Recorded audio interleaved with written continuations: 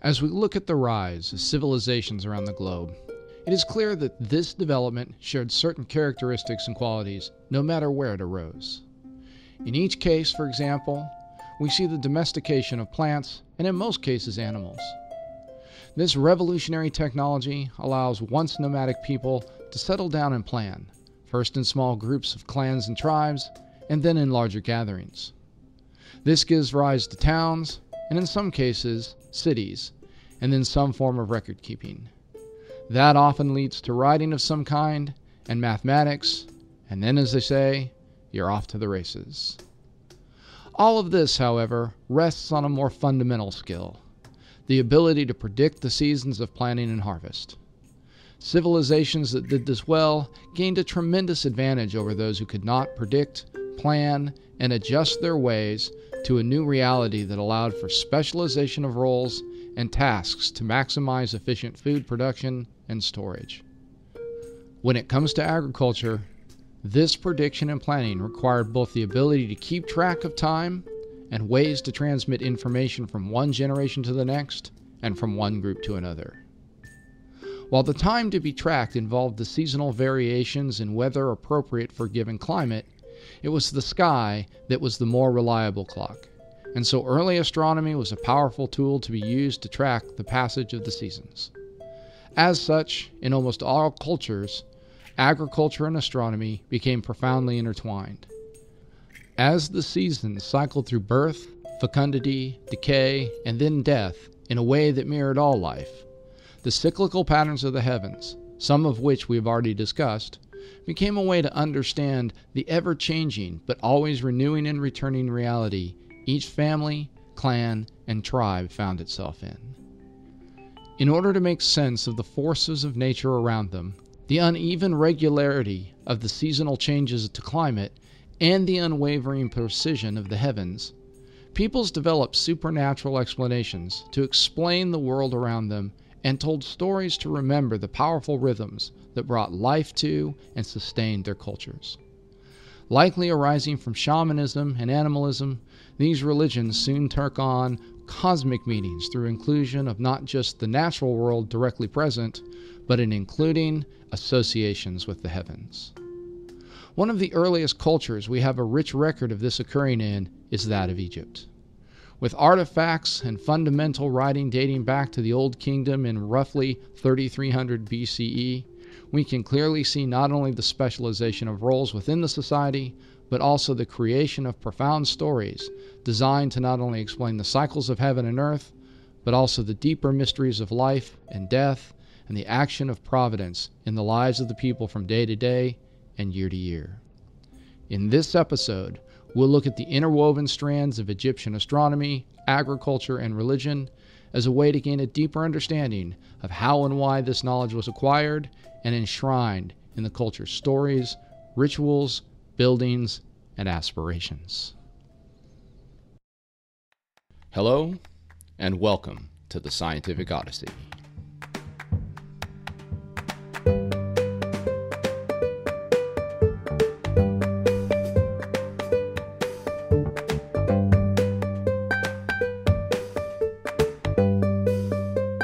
The Scientific Odyssey is a many-part journey into the history and philosophy of science.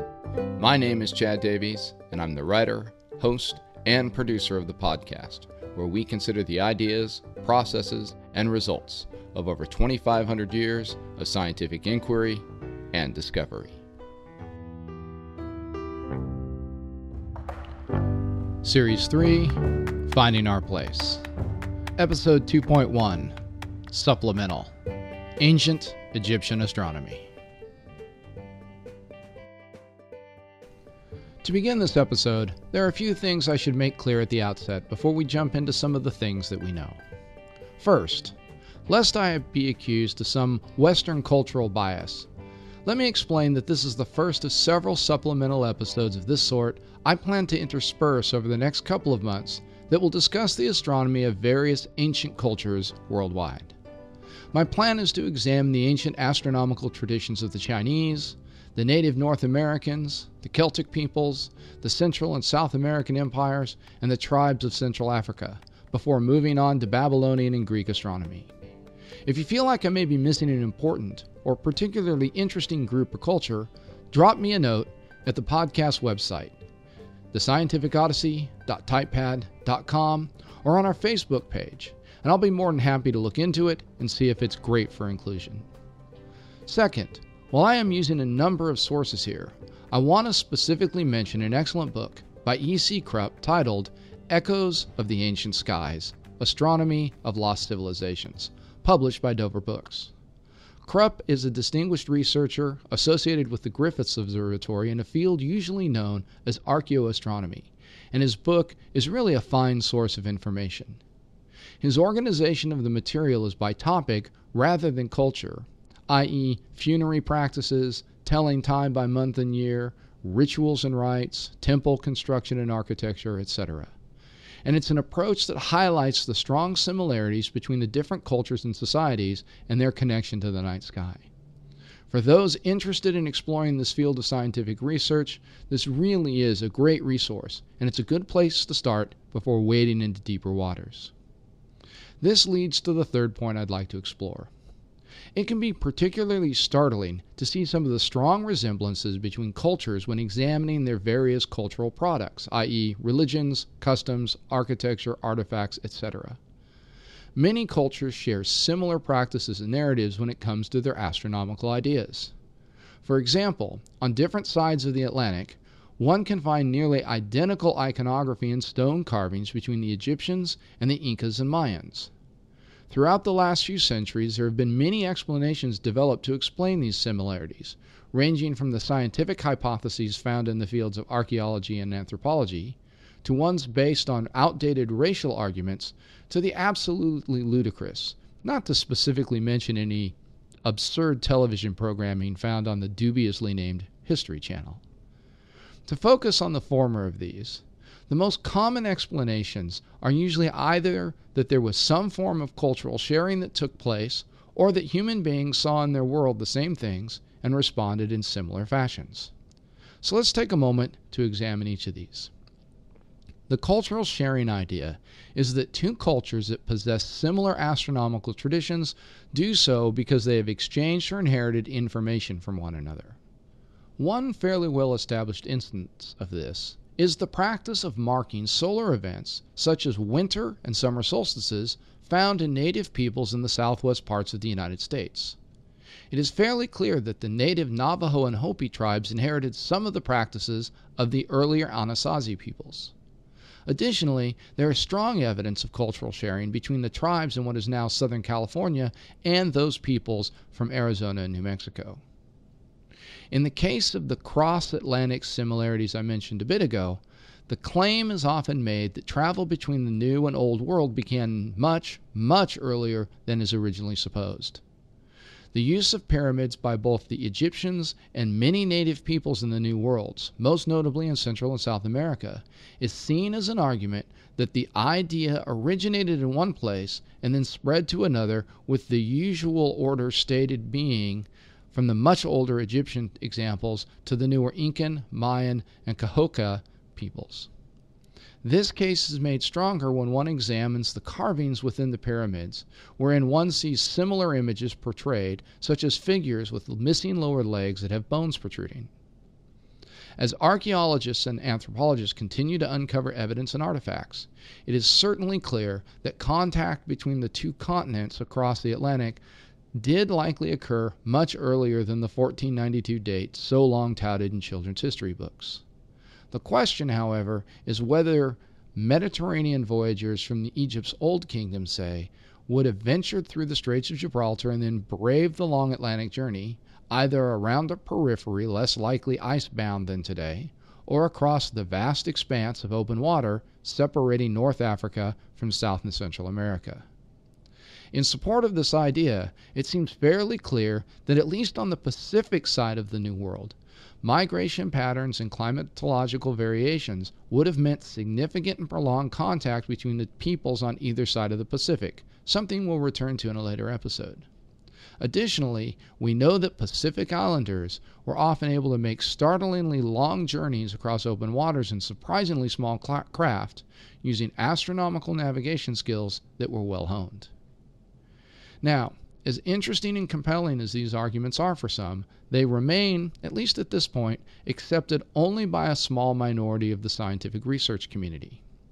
The claim here is a pretty extraordinary one, and thus it requires fairly extraordinary evidence to support it.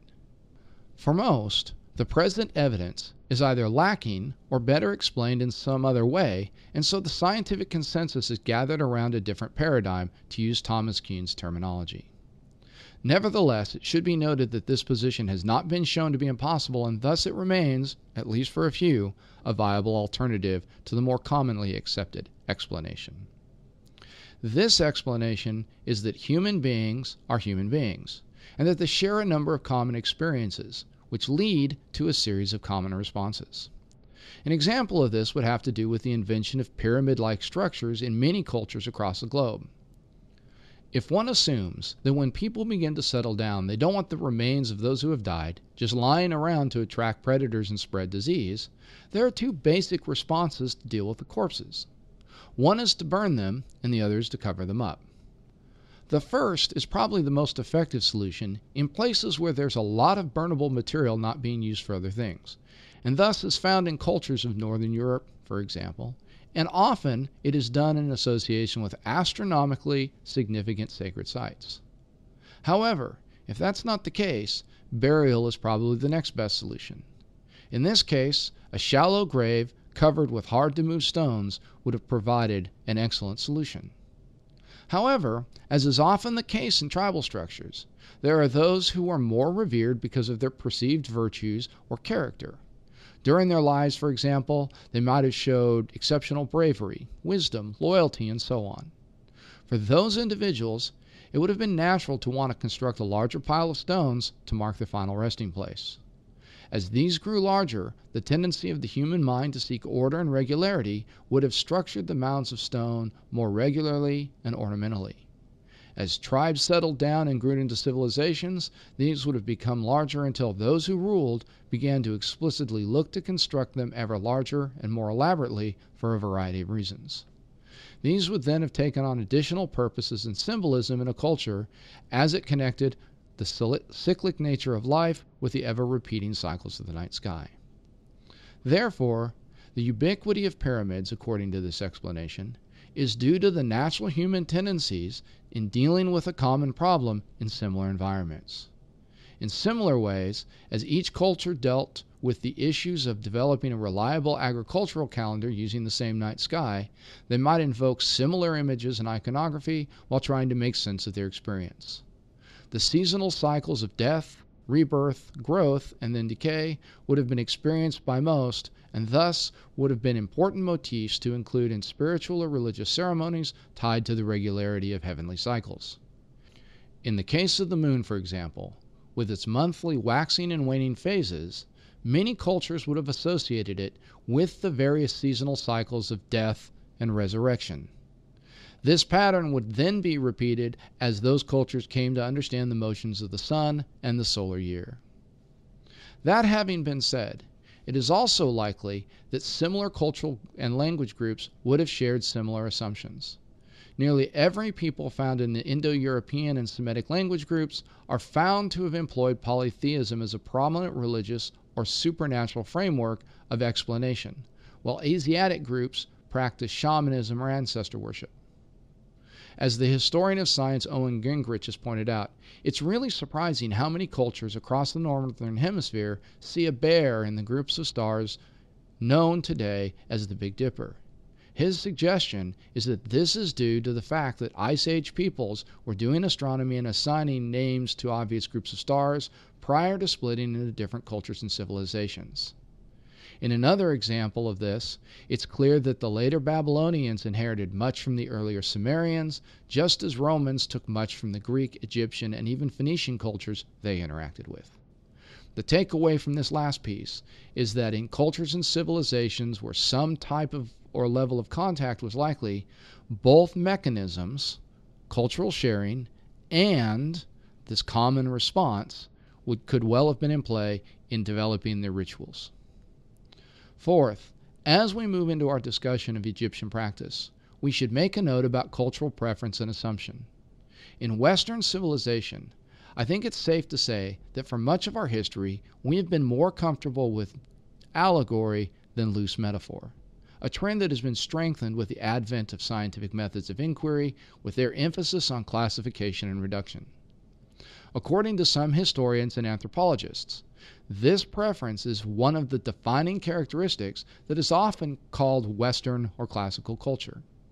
For those of us raised in and educated in this tradition, we want our stories to be clear and our identifications of personages and symbols to be unambiguous and constant.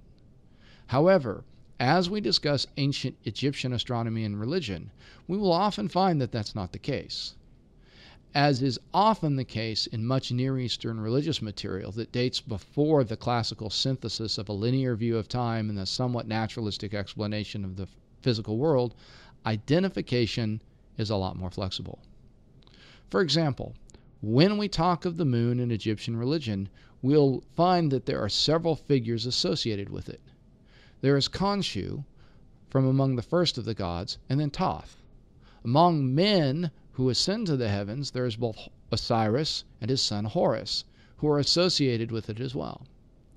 In figures and writings found in Egyptian temples and pyramids, it can be difficult and confusing to keep track of just which figure is intended in a specific case. In a relief carving, is the person associated with the moon Osiris, Thoth, or Horus? Or, as is sometimes the case, is there more than one figure in the relief associated with a specific celestial item?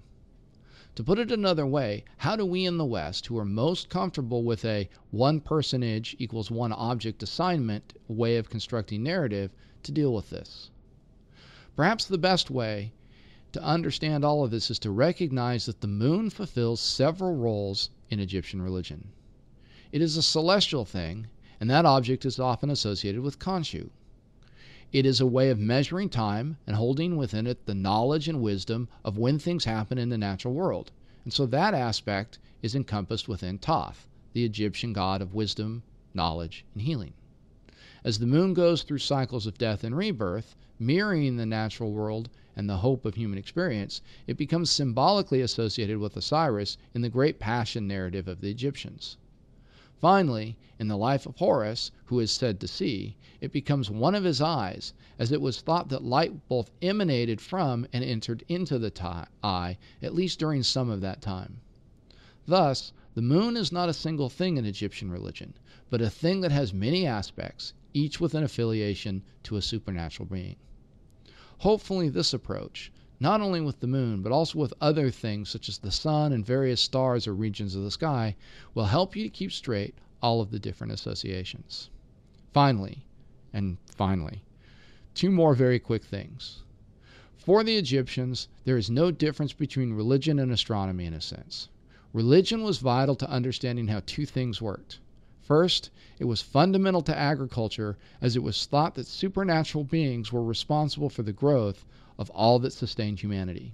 And second, it explained how to navigate the transition from this physical realm to a different, supernatural and immortal realm. The Egyptians understood astronomy as the unchanging guide to understanding and enabling both of those ends. As we will see over and over, for the Egyptians, doing astronomy was to practice religion. Be careful, however, not to confuse this with the incorrect idea that the Egyptians worshipped the sky or that they worshipped astronomy as a practice. It was instead a tool that helped them to understand and interact with their deities that were represented in the heavens. Also, as a part of this episode, I don't plan to go into any of the political or historical aspects of the civilization beyond what is directly necessary to understand the astronomy. For those seeking more historical information in a podcast form, I would recommend Rob Monaco's podcast History of Our World, Dominic Perry's Egyptian History podcast, and Eric Wells' Eric's Guide to Ancient Egypt podcast. So, with all of that out of the way, and there was a lot of that to get out of the way, let's move on to talking about astronomy in ancient Egypt.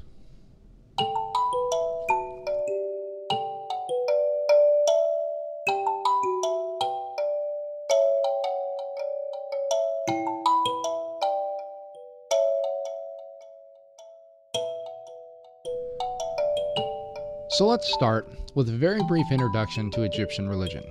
Again, I want to emphasize that this is a very, very brief description of those things that have relevance to our discussion here. Those seeking a more in-depth investigation of the various narratives of the gods and supernatural heroes of the Valley of the Nile should consult the sources I've mentioned previously.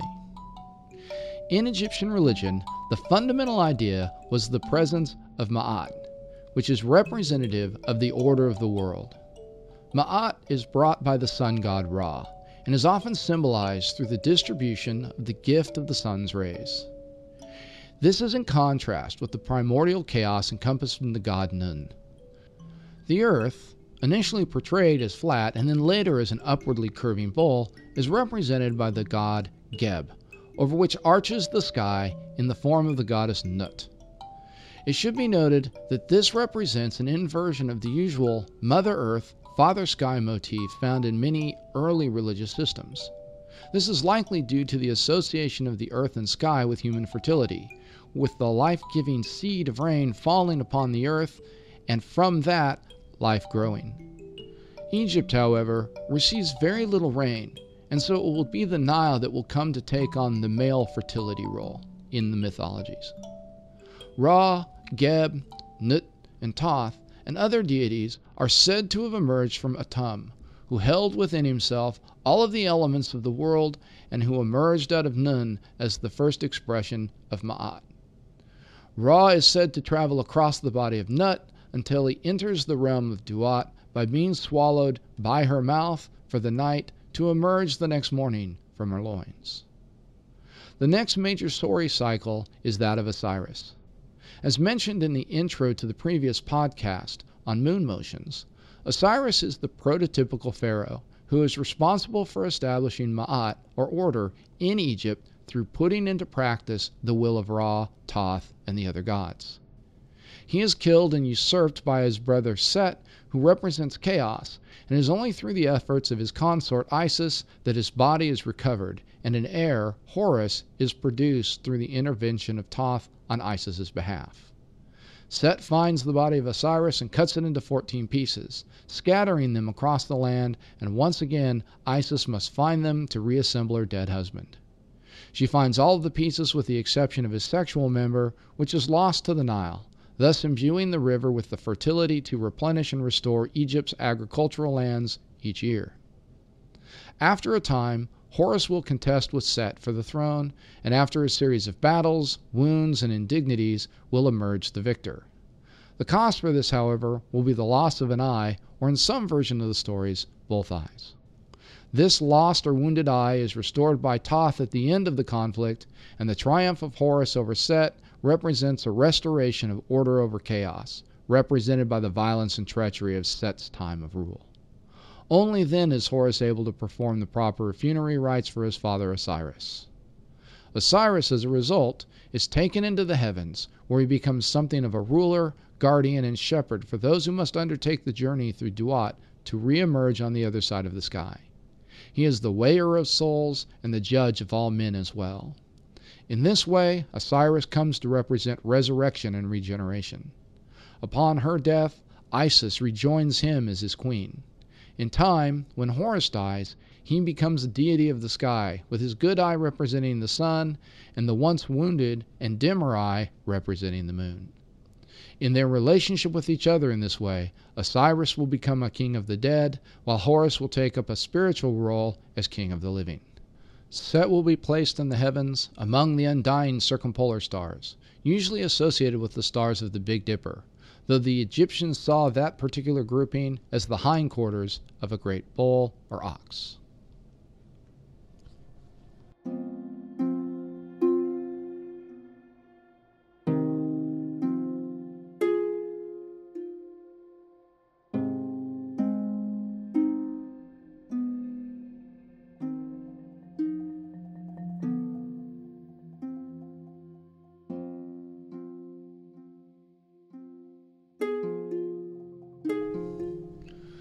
So let's turn now to connecting the religious beliefs and practices to the astronomical side by first considering the very early practice of astronomy.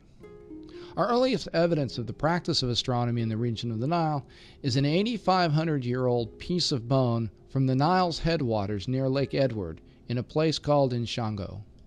This bone is marked with 168 scratches made in groups corresponding to lunar phase cycles by different tools. It seems clear, at least by this point, that the peoples of the Upper Nile region are tracking, counting, and recording the phases of the moon as a timekeeping measure. Jumping forward, we have found stone circles dating from the 5th millennium BCE to the region called Nabta Playa, in the region later known as Kush at the Upper Nile. While piecing together the purposes of each of the stones is difficult and a number of uncertainties remain, it is thought that the earliest of these circles were used to site alignments for the moon's rising and setting, with later circles being used to establish a solar calendar and, very importantly, to mark the rising of Sirius. At this point, it's really useful for us to define an astronomical term: heliacal rising. This is defined as the date of the earliest rising of an astronomical object ahead of the sun that can actually be observed. As we will discuss in the next episode, the sun travels through the sky west to east against the background stars. Now, of course, while the sun is above the horizon, one can't actually see the stars. So, the rising and setting of stars on about 35 degrees of either side of the sun can't actually be seen. What this means is that for about 70 days, a particular star will not be able to be viewed at any time during the night, as its light will be obscured by the sun as it's up, even for the first hour after sunset in the evening, if the star is to the west, or the last hour of night before sunrise, if the star is to the east. So, as the sun moves through the sky, different stars will be in view, and at different times of the year, certain stars will go from not being able to be seen to just being able to be seen rising in the east just before the light of the sun washes them out. Each day after this, the star will then rise 4 minutes earlier and will be visible longer before the sun rises. The period when the star is just visible for a short time before the sky gets too light for it to be seen is known as its heliacal rising. For the Egyptians, the key star to observe the heliacal rising for was Sopdet, what we call Sirius. The reason for this is twofold. First, the heliacal rising of Sirius corresponded to the summer solstice, marking the longest day of the year in the northern hemisphere.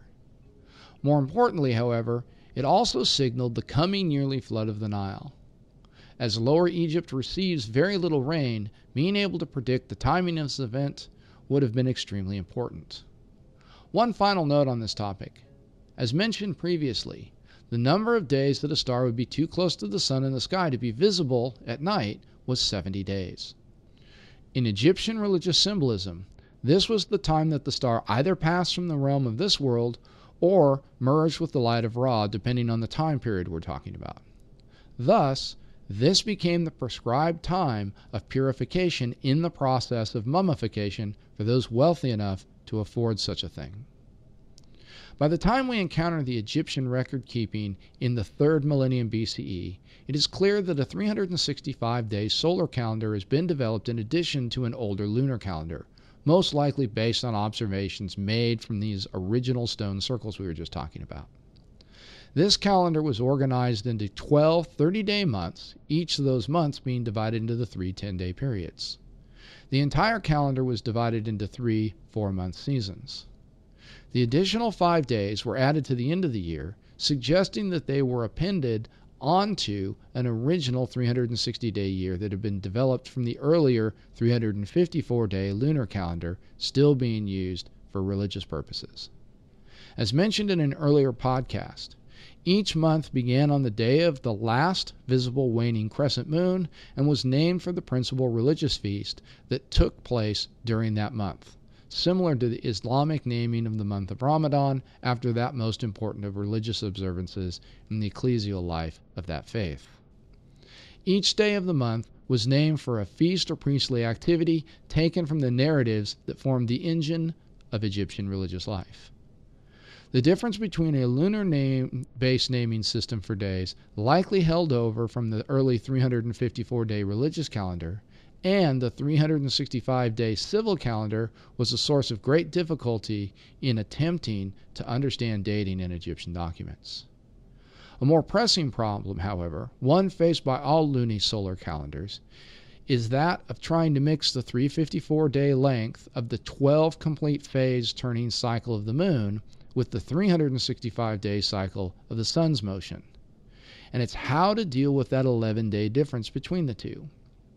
If this is not dealt with, the important date of the summer solstice will move through the religious calendar, which is a disaster for the Nile-oriented civilization that lent spiritual meaning to the yearly floods.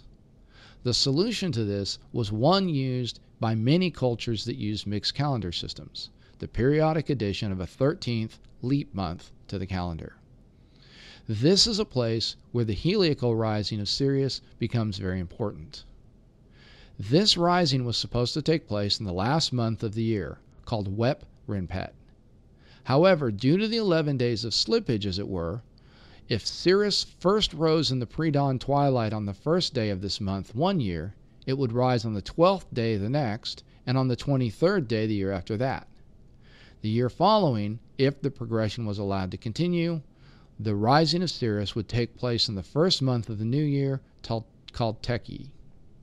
To prevent this, if Sirius rose in the last decade of Wep Rinpet, a leap month, called Thoth for the symbolic reason that Thoth was the god who properly measured out both the heavens and the earth, was added to the year to reset the cycle.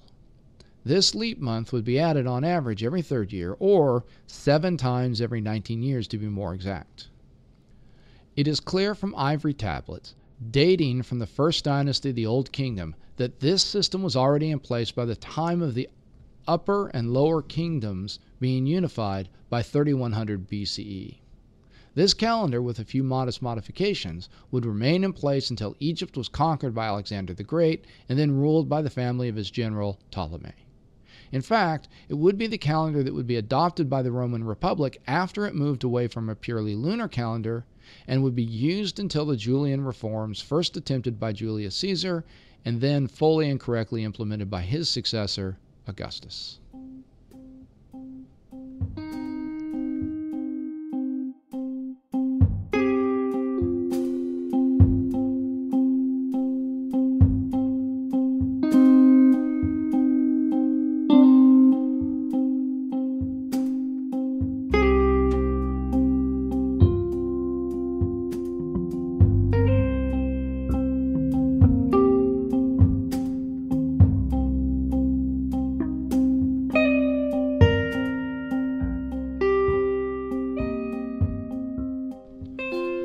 Our next subject deals with one of the most fascinating objects of Egyptian architecture and astronomy, the Great Pyramid of Giza. Built in the 4th dynasty of the Old Kingdom, dating to around 2600 BCE, it is a wonder of construction and measurement created to see that the pharaoh of the time, thought to be Khufu, would take his appropriate place in the night sky among the deities. One of the 7 ancient wonders of the world, it is the only one still standing, and it gives rise to the Arab proverb, "Man fears time, but time fears the pyramids."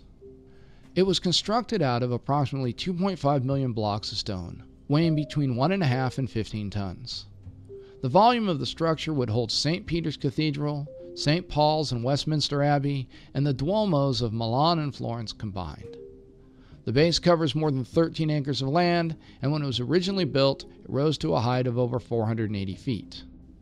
Originally, it was sheathed in a layer of brilliant white limestone and capped with a gold-covered capstone 31 feet tall. And yet, as impressive as these numbers are, they only serve to magnify the architectural accomplishment of aligning the structure. The base is aligned almost perfectly along north, south, east, west lines, with the worst error being only about 5 minutes of arc off perfect, and the intersections of the corners of the base being almost perfect right angles. The greatest difference in the length of the sides is about 8 inches out of 750 feet. Additionally, As the sides of the pyramid rise from the Giza plateau, they don't twist on their 51 degrees rise to the peak. When their lengths are expressed in the known unit length of the time, known as the royal cubit, the ratio of the perimeter of the period, 1760 royal cubits, to its height, 280, is within 0.05% of 2 times pi. While there is a good deal of scholarly debate as to whether this was intentional, the conclusion that must be reached from these statistics as a whole is that the builders of the 4th dynasty were in possession of exceptionally accurate methods of design, measurement, and construction, and thus that it's unlikely that any of the elements of the pyramid's construction are merely coincidence. For our discussion here, the most notable element has to do with what's known as the Chamber of the King.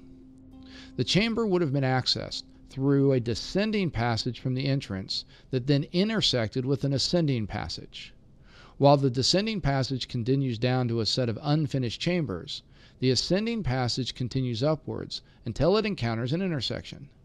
At this intersection, one can walk down a level passage to the Queen's Chamber or continue upward along what is known as the Grand Gallery. This larger pathway is 153 feet long, 7 feet wide, and has an arched ceiling of about 28 feet high. While fairly steeply inclined, one can still walk it to the King's Chamber.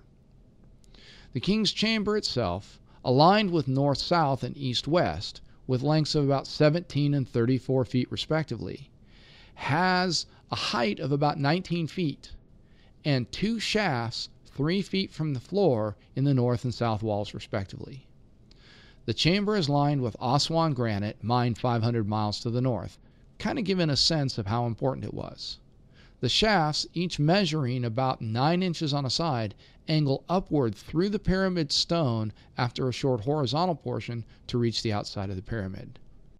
While originally thought to be ventilation shafts, in 1964, Egyptologist Eugene Badawi and astronomer Virginia Trimble were able to ascertain the true purpose of the structures. As we will discuss more fully in a later episode of the podcast, the Earth undergoes a motion known as precession, where its rotation axis wobbles slowly over a period of about 23,000 years. The upshot of this precession is that the north pole of the globe changes the direction it points over time. Right now, the North Pole points at Polaris, but when the Great Pyramid was built, it would have been pointed at a star we now call Thuban. The northern shaft, inclined at an angle of 31 degrees, points in such a way that it exits the northern wall of the pyramid, pointing at where Thuban would have been at the time. While one cannot sight down the shaft due to that initial horizontal section I mentioned, it is clear that the shaft was to conduct the pharaoh's spirit to the realm of the immortal gods or imperishable stars, as represented by the unsetting circumpolar region that rotated around the unchanging Thuban. The southern shaft was constructed with an angle of 44.5 degrees, allowing it to align with the middle star of the belt of Orion, or Osiris, as the Egyptians knew the constellation. Osiris, of course, was the deity who, among other things, was responsible for overseeing the resurrection of souls and fertility bestowed by the Nile upon Egypt. In this way, then, the Great Pyramid served as something of a transformational device that served to transport the soul of the great pharaoh from the earthly realm to the plane or realm of immortality through the intervention of Osiris. In the Queen's Chamber below the King's, there are also 2 shafts that are also astronomically aligned. The northern shaft points into the constellation known as the Hippo, also symbolizing immortality, while the southern shaft would have aligned with the path of Sirius through the sky, symbolizing an association with Isis, the consort of Osiris. The way we know of these earliest associations in these pyramids with the Osiris narrative is through something known as the pyramid texts. While the Great Pyramid itself has very little writing, later Old Kingdom pyramids have a great deal of writing in the tomb chambers of the pharaohs that explicitly link the structures to the story and work of Osiris in guiding the now immortal ruler's passage through Nun into the realm of the imperishable stars. An example of this can be found in the tomb of Teti I. O ho! O ho! Rise up, O Teti! Take your head, Collect your bones. Gather your limbs. Shake the earth from your flesh. Take your bread that rots not, your beer that sours not. Stand at the gates that bar the common people. The gatekeeper comes out to you. He grasps your hand, takes you into heaven to your father Geb. He rejoices at your coming, gives you his hands, kisses you, caresses you, sets you before the spirits, the imperishable stars. The hidden ones worship you. The great ones surround you. The watchers wait upon you. Barley is threshed for you. Emir is reaped for you. Your monthly feasts are made with it. Your half-month feasts are made with it. As ordered done for you by Geb, your father, rise up, O Teddy, you shall not die. While these pyramid texts would only be found in the tombs of the pharaohs during the dynasties of the Old Kingdom, they would spread to other high-ranking officials of the rich by the period of the Middle Kingdom. The most notable part of these writings is known as the Book of Nut, or the Fundamentals of the Course of the Stars. These writings mix religious materials with astronomical observation as a way to explain the supernatural processes that govern the world through heavenly signs and symbols. From these would be developed two additional tools to guide the dead at the beginning of their journey into the afterlife. The first of these are known as the coffin texts, and basically consist of incantations for the transitions and transformations to come. The other are known as the Decans tables, or diagonal star charts.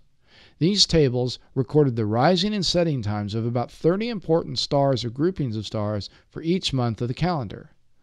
While it is almost certain that these were copies made from documents in the possessions of priests or court astronomers of the Middle Kingdom, they would never have been used by a living person. Instead, they were meant as maps of a sort, to guide the soul to its proper place at the side of Osiris for the next part of the journey to immortality. By the time of the New Kingdom, the time of pyramid building had mostly passed.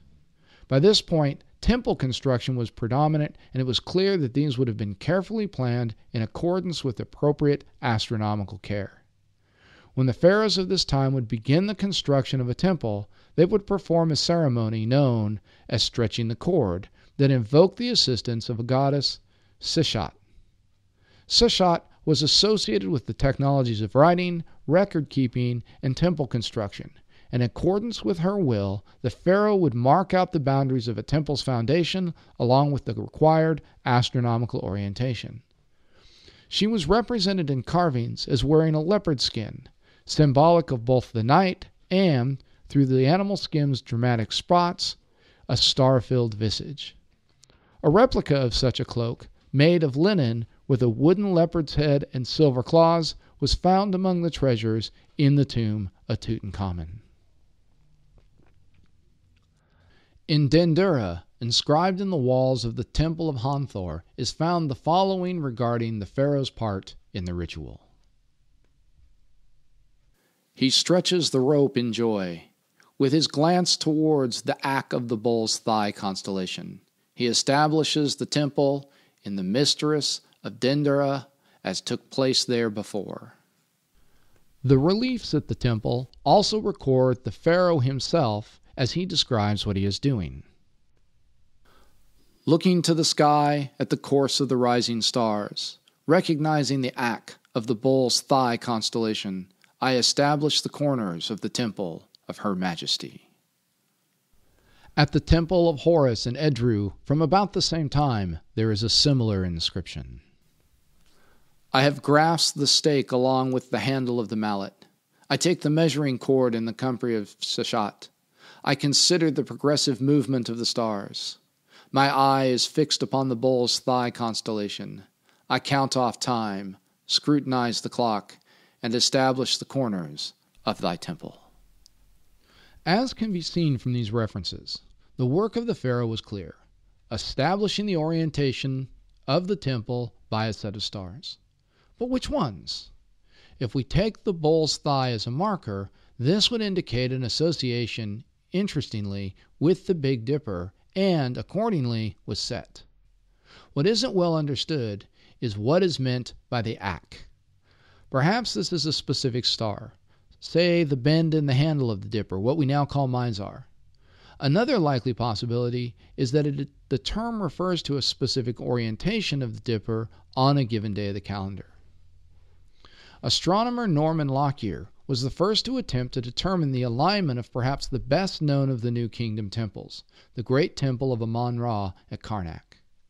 Lockyer, who was also known as the discoverer of helium in the spectrum of the sun, thought that the temple was oriented so that the light of the setting sun on the longest day of the year, the summer solstice, would penetrate down the long rows of columns to the innermost chamber of the great edifice.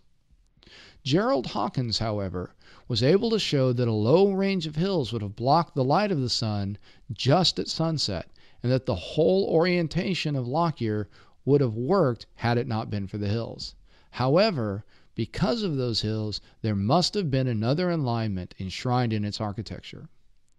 In time, he was able to show that a small two-room chapel in a portion of the temple specifically dedicated to festivals held in honor of the god, would allow a priest standing to the left of the altar to sight the rising of the sun exactly on the day of the winter solstice, the shortest day of the year. It was likely this observance that would have been ritualistically made each year during a celebration of the return of the sun, held in recognition that the days would no longer grow shorter, but would again increase in length, thus signaling victory over death and darkness. Hawkins has since shown that other New Kingdom temples are also so aligned, with the temple at Abu Simbel also possessing a simple chapel and altar. Other temples, such as the Temple of Hathor at Dendera, were situated so as to observe the monumentally important rising of Sirius. By the time of the New Kingdom, Hathor, an ancient mother goddess in the Egyptian pantheon, had risen to become associated with Isis as a mother of a new year, indicated by the rising of Sirius, and Nut, out of whose womb the new sun was soon to rise.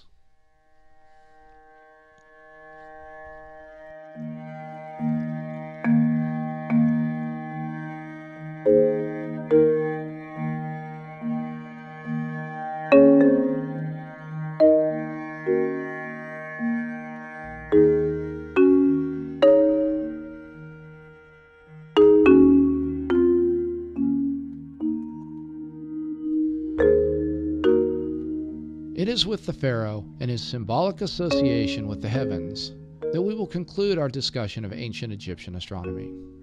As mentioned earlier in the episode, the central figure of Egyptian religion was Ra, who is represented as the sun in its aspect of the gift of life-giving and order-bestowing Ma'at through the sun's rays. From Ra, this giving of Ma'at was first granted to Osiris, who brought order to Egypt, and then to Horus, whose eye would come to symbolize the sun. This association was passed down through each successive pharaoh upon the establishment of the first dynasty. To quote E.C. Krupp, "In Egypt, an intricate network of language and ceremony reinforced a resonance between the sun and the pharaoh. The name of the sun was incorporated often in the cartouche of the king. The king wore the uraeus, the divine solar cobra, on his crown. The king's public appearance on the throne was equated with the sun's arrival on the horizon. Both concepts shared the same verb, a hieroglyph of the sun emerging from the primordial mound of creation. Enemies of the king were supposed to suffer the same defeat as Apep, the serpentine nemesis that faced Ra in the last hour of his journey through the night. A festival of royal rejuvenation, the Sed, when held, was scheduled for the first day of the first month of the first season. Timed then, at the new year, the Sed invoked the notions of recreation and reestablishment of the world order. Just as the sun was renewed, the pharaoh was re-energized, and so too was the land. Like the sun, the pharaoh was divine. He was the son of the sun." Unquote. In death, the pharaoh was conducted to the heavens through a ritual designed to reenact and engage the prominent symbols of the Osiris story. One of the rites performed was known as the opening of the mouth. and it was intended to restore the pharaoh's ka. In this act, the priests touched the eyes and lips of the dead pharaoh with an instrument in the shape of a thigh bone that was given the same name as the Egyptian word for the Big Dipper, Meskhetu. This action was intended to restore the pharaoh's personality to the body and reanimate the senses in preparation for the journey to the afterlife. This instrument was also meant to represent Set, who was now moored to the celestial pole by the victory of Horus over the chaos he represented. The celebrant of the rite, known as the Sem-Priest and dressed in leopard skin, now took the place of Horus. Usually the successor to the dead pharaoh, the Sem-Priest spiritually revised his deceased predecessor, just as Horus had done his father, thus reenacting the narrative of defeating Set and overseeing the ascension of the son of Ra. Through the taking of the symbols of Set and using them in the service of resurrection, order triumphs over chaos, and the temporal becomes eternal.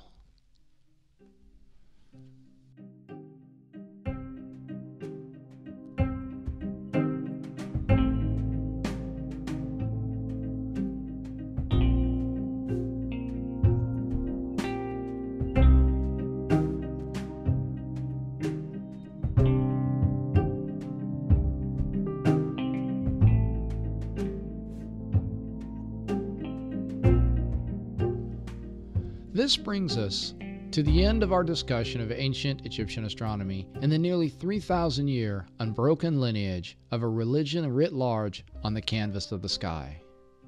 While the pharaohs would eventually fall to the armies of Alexander, the culture's influence would still be found in the temples built during the Ptolemaic Pyramid.